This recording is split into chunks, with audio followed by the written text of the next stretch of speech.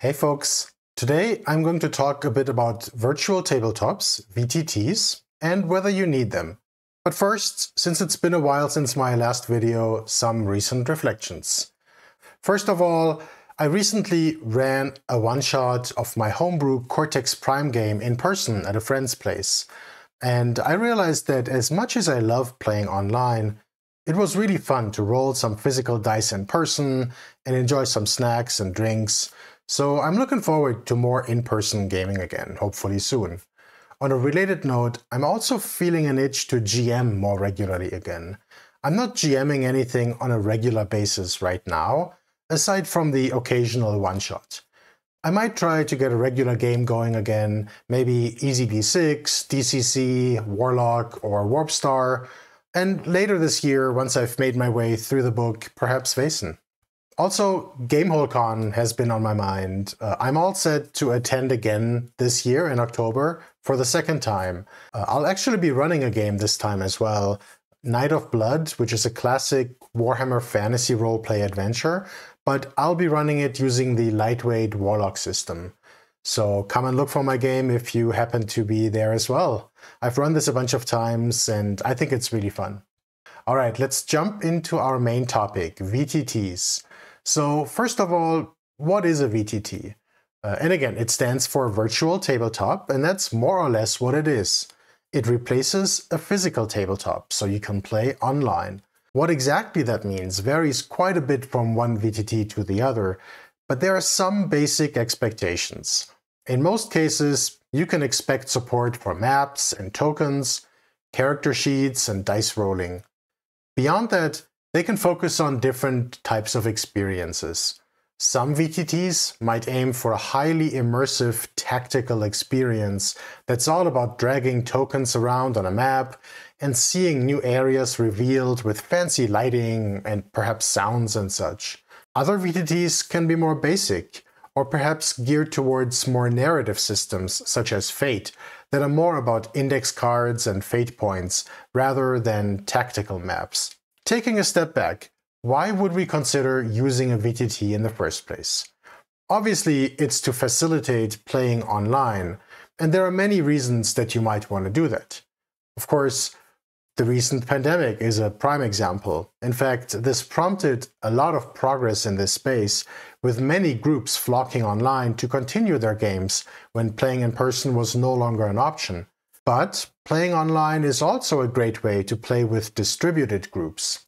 Some of my best games have been with players in many locations, even multiple countries. This in turn makes it much easier to find or organize niche games where it might be harder to drum up enough interest in your town. There are many other reasons why people might want to play online, whether exclusively or in addition to in-person gaming. This might even make gaming accessible to people that are unable to play in person for various reasons. Perhaps they have a disability that makes this difficult, or they might live in a really remote rural area. Anything that gets more people into the hobby is a great thing in my mind. I should note that online play isn't the only reason to use VTTs. Some groups like to use VTTs in person around the table, for example, to display battle maps. That's not a use case that I'll cover in this video though. Alright, let's jump into a brief overview of some of the VTTs out there. This is not meant to be an exhaustive overview. There's lots of info on this in other videos already, so just do a YouTube search and you'll find all kinds of details. I just want to convey a rough sense of the types of VTTs out there and what they're good at. Alright, let's start with a classic, Fantasy Grounds. This is the granddaddy of VTTs and has been around since 2004, so almost 2 decades. It's a traditional desktop app, whereas all the other VTTs that I'll mention later are web apps running in the browser. It's a single purchase, so there are no ongoing hosting fees, so that part is pretty attractive. You may need to fiddle a little bit with port forwarding though, if you want to host this on your local network.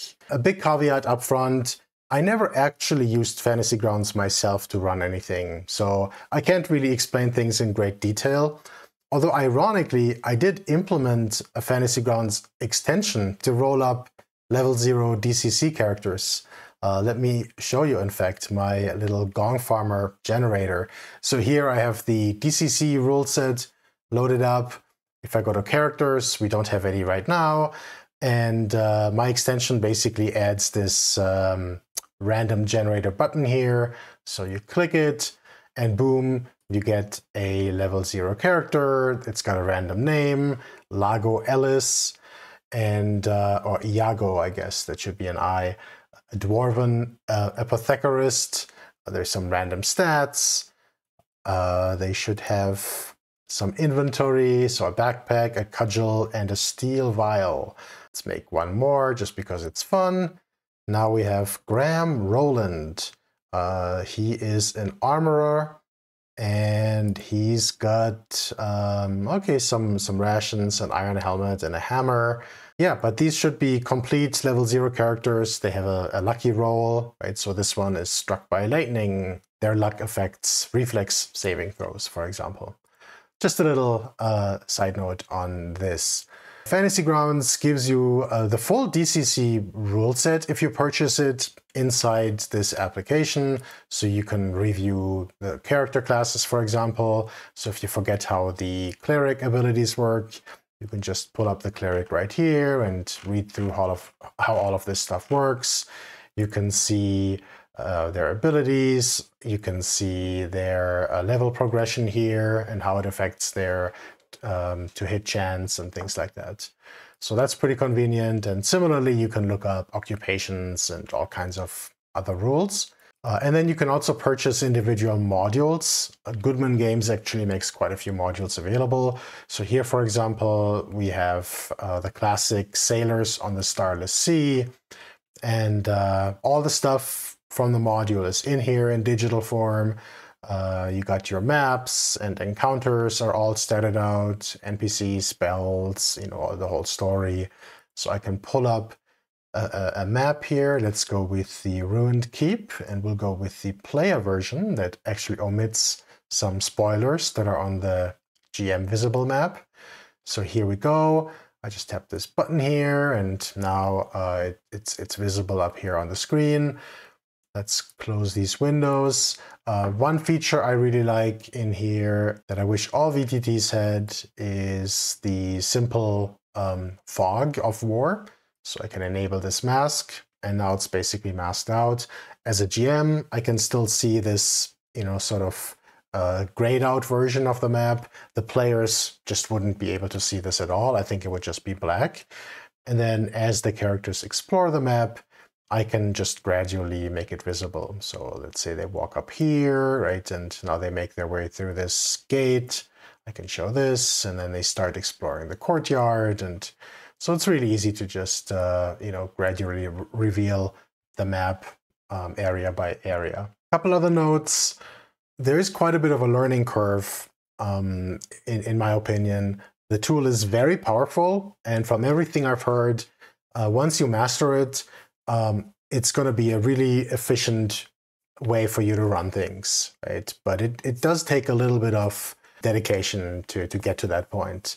I also find that the UI is very old school. It feels distinctly 90s. There are lots of, you know, these kinds of windows all over the place that you can individually drag around and close. And again, it's pretty functional, and there's all kinds of themes to make it look however you want, but it's not necessarily super modern. And last not least, I do feel that it's distinctly geared towards games with battle maps and tokens, although there is support for other types of games in there as well. And there's a ton of extensions from the community as well as official ones. So you can really customize it to what you want. Next up, we have Roll20. This is one of the original web-based VTTs. It came out in 2012, so it's almost 11 years old. Roll20 is a hosted service, so there's nothing to set up on your end. You just need a browser to access it. Roll20 supports many games, and it's more or less oriented around character sheets. So you pick your character sheet when creating a game. For this game, for example, I picked the D&D 5e character sheet, which is actually pretty well done. So if you pull up an example here, for now, I will just edit the sheet directly. and I can make this a little bit bigger. I find the dark mode not as nice. There's a light mode as well that I could switch to. But anyways, this looks pretty much like your paper 5e sheet, right? And so it's pretty intuitive to use. You can, yeah, there's some other stuff here that's more sort of behind the scenes. You don't really need to mess with that. You can put in a bio for your character, but really this is the main place you're going to be working with. And then you can trigger die rolls from here and all of that. Support for maps is pretty solid. There's basic fog of war support, similar to what I showed for Fantasy Grounds, but you can also set up, you know, lighting and other fancy effects. The UI feels a little bit clunky to me, although I admit that that might be subjective. It's also not super flexible. There are many features which should be enough to support most games. It's just not very customizable. We'll see some VTTs later that really allow you to dial in the experience that you want. In terms of pricing, this is a freemium model, so basic support is free, and that's what you need for most things, but you can upgrade and pay in order to get access to more features. There's also a built-in voice and video chat. In the past, when I've tried this, this felt unreliable, so we usually ended up using Discord in parallel, but it's possible that this has gotten better recently, so I can't really speak to that. One thing I like about Roll20 is that it has matchmaking features built in. So they have a way where you can submit games, where you're looking for players, other players can browse those games. And I have actually found games through the system in the past, so that's a nice value add. Next up, we have Foundry VTT. This is my current VTT of choice when I need a VTT. But there are some major caveats that I'll get to in a little bit. Foundry itself is a web app, similar to Roll20. However, this can be hosted either locally or in the cloud. The app itself is a single purchase, and players never have to pay, only the GM. For example, you can run it locally on your desktop, just like Fantasy Grounds, and have your players connect to your local machine via their browser. This does require setting up port forwarding and all that stuff, and of course they can only access it when the app is running on your desktop. Alternatively, there are some very convenient cloud hosting providers, the most prominent one being The Forge. That's what I'm using here. Depending on the plan, you pay about $4 to $12 a month. And again, only the GM needs to pay. So more money gives you more storage and some additional capabilities. This makes it a lot easier for players to access the game anytime as well. So if you can afford it, that's a strongly recommended way. If you're into technology, it's easy to set it up as well on your own cloud server or anywhere else really. Foundry has great game support. It comes with 5e, but there are many game systems provided either by the respective publishers or by the community, including lesser known systems like EZD6 or Warlock. In practice, it usually just takes a little while when a new system comes out for somebody who's passionate enough to build a game system for it. So that's been really nice. There are also tons of modules that allow you to dial in the exact experience you want. For example, there's a module called Dice So Nice that gives you 3D dice. So without that, you just get basic dice in the chat. But with this module, when you roll dice, you get, let me just roll a couple of D12s here, because why not? And we get some nice dice. And you can actually customize these in the settings in all kinds of ways. There's various themes and so on. So everybody can kind of add their own unique little flair to the game. It's not quite as nice as physical dice, but it comes pretty close. They have a content marketplace as well that allows you to purchase game systems or game content. So for example, you can buy DCC modules and Savage Worlds settings and adventures and things like that. Foundry also has voice and video chat built in. I've actually never used it. I'm just so used to using Discord in parallel. So that's what I've been doing. So I can't really speak to the quality there. So here, for example, I've loaded up the Savage Worlds rule set. I added a Western map here. Here I'm showing off the simple fog module, which I'll talk about in a little bit, that allows me to unveil areas as the players explore it. So, for example, like this, and now I can unveil, this building, this graveyard here, and so on. You have your combat tracker. You can set up a bunch of scenes ahead of time. And then actors, that's your characters. The character sheet looks pretty much like the paper one, so that's pretty nice for Savage Worlds. You can go through all these different tabs, see their weapons and everything. You can do die rolls. So let's say I want to do, I didn't actually add any numbers here, so that's not going to work right now, but trust me, if I had set this up properly, I'd be able to click on it and do any die rolls like this. Or you can just do die rolls by typing in here or using this, which is another module that allows me to just, add any dice I want. Say I want to roll 4d6. I can just easily do that. And there's my 4d6. The overall UI structure is very similar to what we saw for Roll20, with kind of a tabbed interface here on the right, and then kind of your tools on the left, and the chat box here as well. Now, there are some caveats. So Foundry is very much geared towards playing with fancy battle maps and tokens. There is support for Fog of War, but this normally assumes that you have walls and lighting configured for each map. It's not hard to do, but it does take quite a bit of prep time, and it also assumes a certain type of experience.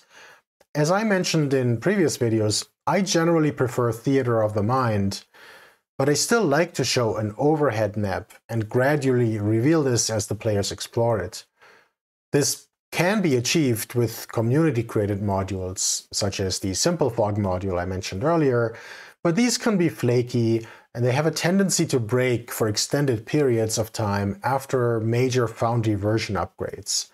So it's not great to rely on these. This particular feature is apparently on the roadmap, but with no specific commitments about if or when it will be added. And since the core user base tends to use Foundry for fancy battle maps, the priority for features like Simple Fog of War is relatively low. Another artifact of being biased towards battle maps and tokens is that tracking initiative requires adding tokens to the map and then from there to the encounter. And I don't generally use or need tokens when playing Theater of the Mind. So it's just a little bit of a convoluted and unnecessary workflow. Again, it's not a huge deal. You can easily work around it, but it does feel a bit cumbersome. There are also some surprising gaps in the core feature set. For example, if you want to show the other players where you are, you need another module. It's a little hard to see with my color scheme here, but this purple here, I had to add a module called pings to make that possible. It's not part of the default experience. So it feels relatively minor, but you do need to add a bunch of modules until you really get what I would consider a good baseline experience. So while Foundry is my VTT of choice, I only break it out when I really do need that VTT experience. I'll talk about some alternative approaches soon, but first let's look at a couple more VTTs. Here we have a tool called Owlbear Rodeo. This is a great lightweight option when you really just need the occasional map, and yeah, maybe not even for your whole game. One nice thing about Owlbear Rodeo is that players don't even need to sign up or anything. You can simply create your game in here. It gives you a random URL, which you can simply copy and share with your players, and they just need to pull it up in their browser and they're in. So it can't get easier than that. And then there's support for maps and tokens. So for example, I can go here and I have a couple maps like grass, sand, stone. This is a map I uploaded previously, so I could easily upload my own maps. But it's also super easy to just sketch something out. So say you're playing more of an improv game and your players are somewhere outdoors in the wilderness and they're about to be ambushed by goblins. I could add this grass map here. So here we are. Now I go to the drawing tool, and let's say we have a stream that flows through here. So I can just sort of, draw it like this, maybe this. And then let's say we have some trees growing. Let's just make those this bright green. Put some circles here to symbolize those trees. Right, got a bunch of trees here. And maybe we have some boulders that those goblins are hiding behind. So let's make those orange. And again, I'll use this, right? So we have like a boulder here and maybe another one over here. And then we can drag some tokens in there. So we have those evil, mischievous goblins in here somewhere. I think, no, that's a dragon. Where are my goblins hiding? Oh, down here. There we go.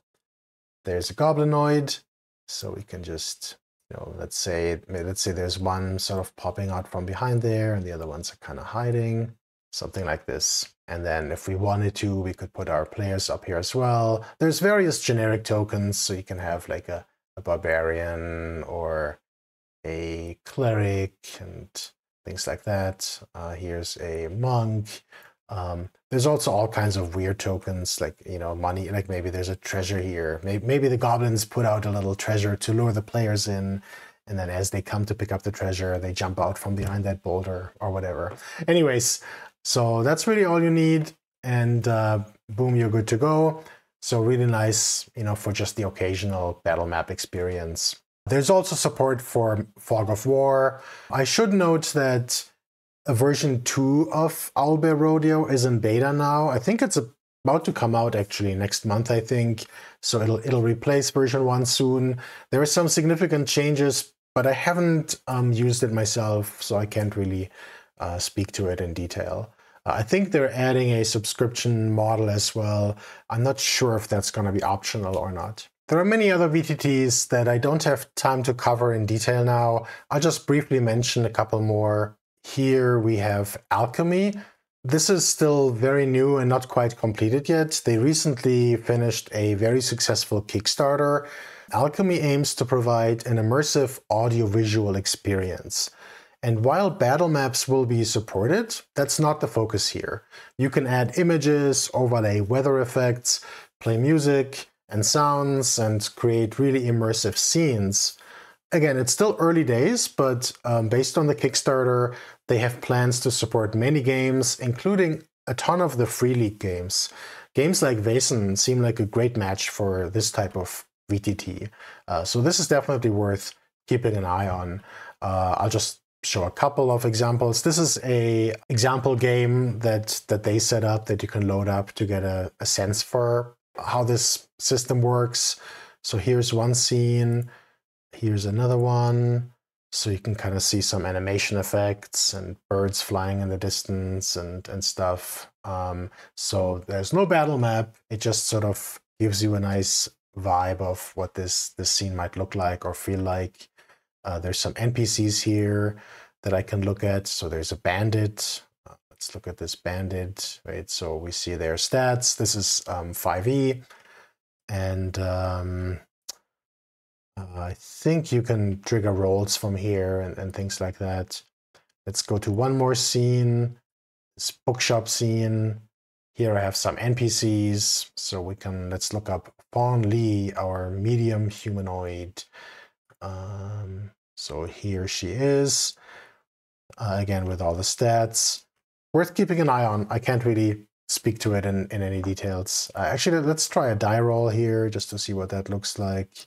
Okay, so the dice kind of show up here in the chat bar. So pretty basic, but seems to work fine. And there's notes as well that you can take. Next, we have Roll. This is at playroll.com. This seems like a very flexible VTT that supports many games as well.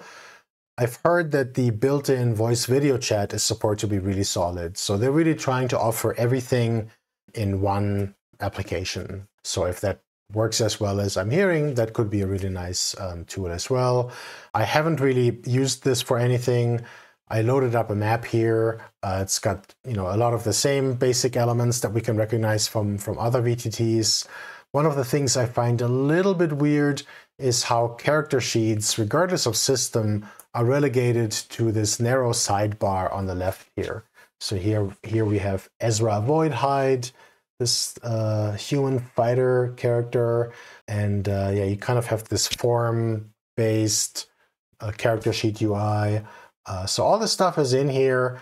I'm sure it works fine. It's just sort of a little bit of a weird, very narrow presentation that requires a lot of vertical scrolling. Here we have another VTT that's called Let's Roll, not to be confused with roll or play roll. So this lives at letsroll.com. So a pretty confusing name. They ran a Kickstarter a couple years ago. They've been in beta since 2022 and are heading towards a stable release. I've been holding off checking it out until the stable release comes out. I may give this a shot in the future, but it doesn't really feel like it's quite there yet. The UI feels a little bit clunky, but I really haven't given it a fair shake yet. So take a look, see if it does what you need. And to mention one final example, there's Fari, which is focused on fate, where things like index cards are more important than maps. I know people are also using it successfully with Cortex Prime, which has a similar DNA. I haven't spent time with it. At first glance, I haven't been able to figure out the UI, but I'm sure once you get through the tutorial or docs, that should all be pretty straightforward. And I can see why an app like this would be a good tool for games like Fate. So let's talk a little bit about why I sometimes prefer to play without a VTT. Clearly, there are some really nice apps out there. If that's the case, why not simply pick one of them and use it for everything? The biggest reason for me is that I tend to prefer theater of the mind gameplay. So I don't really need most of the features that VTTs provide. I don't need battle maps, tokens, and certainly not fancy lighting and fog of war that takes into account walls and stuff like that. I actually tried out playing with these elements and found that they distract from the experience I want. I talk a bit about this in my previous video. Less is more here, in my opinion. I prefer to describe the scene and let players imagine things themselves. Removing constraints like exact distances can also help generate more creative combat action. Otherwise, it tends to be, I move and roll to attack. And setting these scenes up can be pretty involved and time-consuming. I spend time fighting the application's UI instead of on the game itself. All of that time can instead go into preparing the campaign and adventure itself, whether it's homebrew or a module. And while my overall preference for theater of the mind is the main reason, there are other reasons why it might make sense for your group to try playing without a VTT. Some VTTs offer significant automation. For example, you might trigger a particular dice roll, and the VTT might not just roll the dice, but also interpret and apply the results. While this may be convenient, it can get in the way of actually engaging with the game mechanics. Instead, it can feel like you're playing a video game. And while I love video games as well, when playing tabletop RPGs, I want to engage with the actual game mechanics. I want to roll the dice, look at the results that come up, and figure out what to do with these. Aside from that, VTTs can be buggy or suffer from performance issues, a problem especially for users on less powerful hardware. They can also require a significant learning curve for players. And there's no single perfect VTT for all games.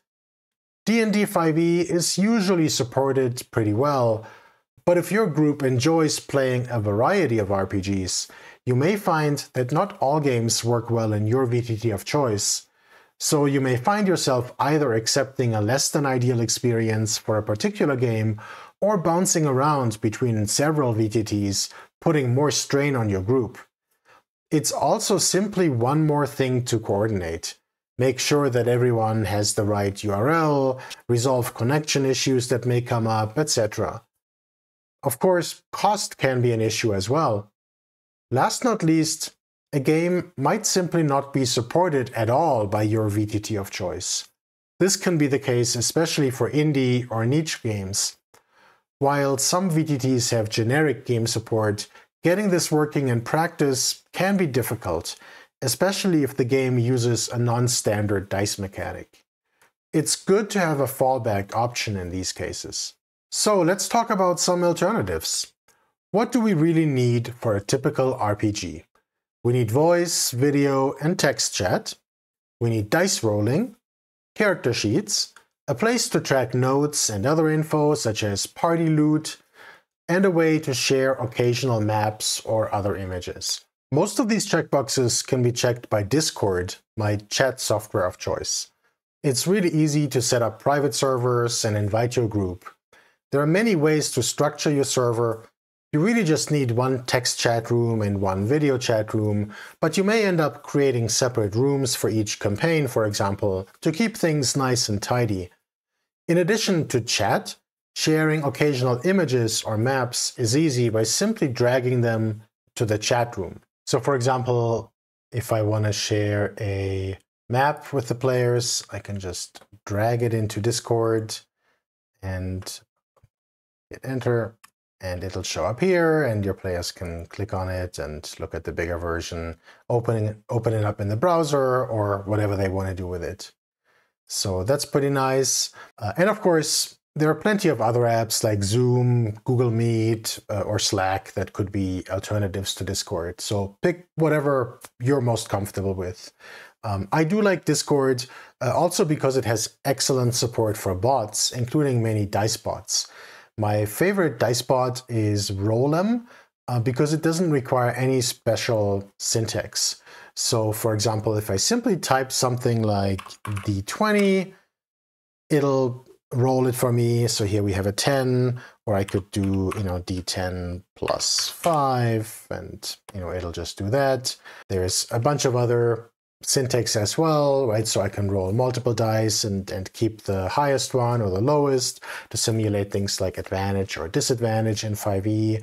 So you can read the help page for more info, but Rolem is highly recommended. It's super easy and works well for most games. Some games really benefit from specialized bots, such as Cortex Pal 2000 for Cortex Prime, for example. So I have that bot installed here, and I did recently use it for a Cortex game, and I think it works great. So here, for example, I can do /roll, and with Cortex, you end up rolling dice pools that can consist of all kinds of dice of different sizes and so on. So for example, I might be rolling, a D10 and 2 D8s and a D6 and maybe a D4 as well, right, in a single die roll. And I can simply type the numbers in here. I don't need any fancy syntax. And I hit enter, and it both shows me the individual die rolls, right? So my D4 came up with a 4, my D8s came up 3 and 2, and so on. And it has a little bit of convenience built in, which you can actually turn on or off. Cortex has this core mechanic where you roll your dice and then you add up any 2 of those dice for the total. Typically, you want to take the 2 best ones, but there are reasons why you sometimes want something different. So it basically tells me the best total would be 9 by adding up the 5 and the 4 with effect die. So that's the highest die size that remains after that of D10. So it sort of helps you interpret this a little bit. So it's, it's not quite as nice as rolling physical dice, makes it a lot more tactile, but it gets the job done. And there are plenty of other dice bots out there that work well for games that have special dice mechanics, like the 2D20 system, for example, has a nice dice bot that we use in our ongoing Fallout game. It helps count successes and complications and stuff like that.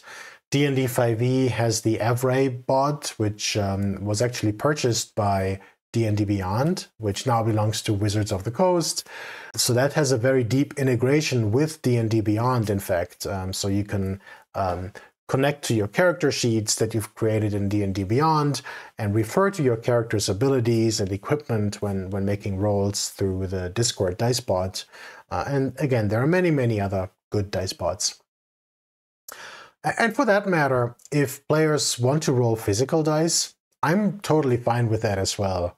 After all, as gamers, we love our shiny polyhedrals, and I trust my players not to cheat.